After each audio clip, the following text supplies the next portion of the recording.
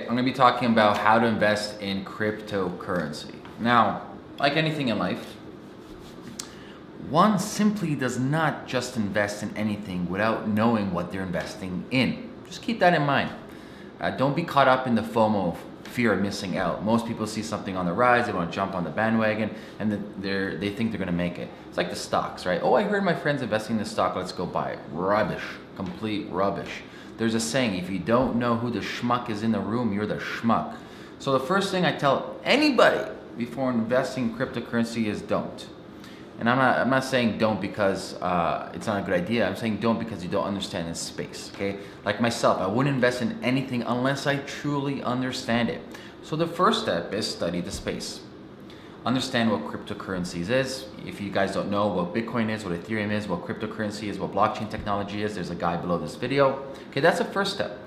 Understand what you're investing in and take your time. Spend a couple of months reading about it. Become an expert in the field, okay? Then once you have a grasp around the industry, the technology, and the different cryptocurrencies, then you can get started. So step one in getting started, once you've done the research, is open up an account on any single exchange. So you can go to Kraken or Coinbase. Those are simple ones, easy to set up, and deposit some money. Don't start big. People think they're gonna become rich investing in crypto. That's not the case. You don't just become rich at doing anything. There's a process, there's a strategy, there's how risk averse are. There's so many different variables for this. So I always tell people, start small, put a 500 bucks in, because hey, if you've been investing, or if you're thinking about it, and if you study the space, you see this volatility like this all over the place, crazy volatility, especially now in cryptocurrency season. It's crazy, all over the place. Okay, so start small, 500 bucks, put it in. So now once you have 500 bucks, what do you invest in? So you connect your bank account either through Coinbase or Kraken. You've deposited 500 bucks of fiat currency. Get the big two, okay? Get Bitcoin, get Ethereum for now. Simple, keep it safe. Even though there is a lot of volatility, it's still roughly safer than the other cryptocurrencies. So you have 500 bucks, let's say 250 Bitcoin, 250 Ethereum. Next thing what you want to do is continue researching and educating yourself on the other cryptocurrencies.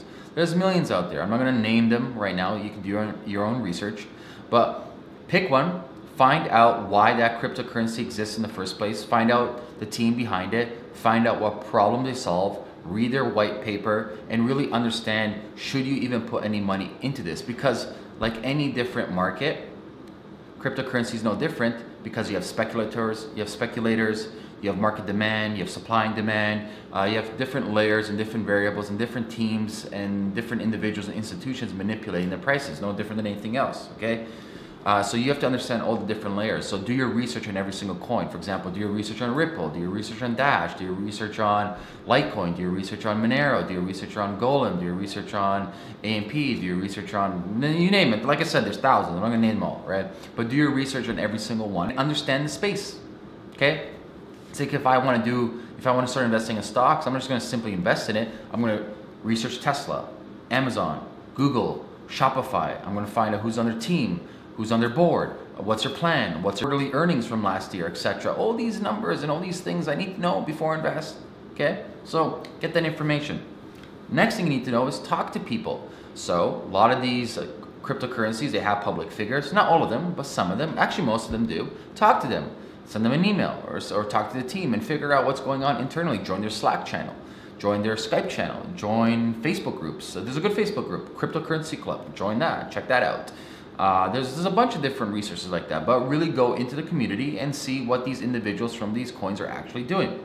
Finally, once you have some information, and let's say you've noticed that, hey, Bitcoin has gone a little bit up and Ethereum has gone down a little bit, time to allocate. Maybe like every quarter you look at your holdings like any other investment, you're like, okay, I'm gonna move a little bit to this, I'm gonna move a little bit to that. So that's it, it's not complicated.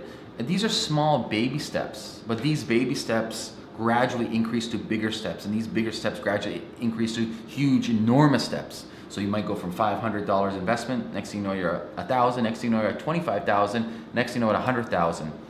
$100,000 of somebody's money, that's something not to be messed around with, no matter who you are, okay? So you don't want to be losing that out, and people have lost millions of dollars in cryptocurrency space because of greed, because of fear of missing out. Greed is it's very dangerous, okay? So you don't want to be greedy, you want to be smart, you want to be risk averse. You want to minimize your risk as much as possible, okay? So let's repeat that again. I have the steps right here if you're looking at that.